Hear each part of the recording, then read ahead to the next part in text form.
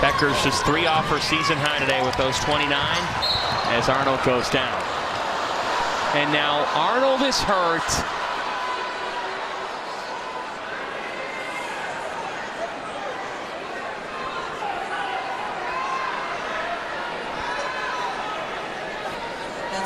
Let's take a look here.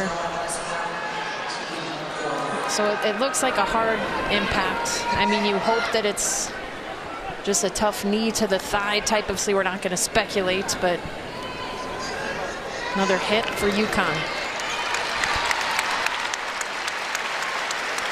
And that's the issue for Gino Auriemma. He doesn't really have a bench to go to get his best players out of the game.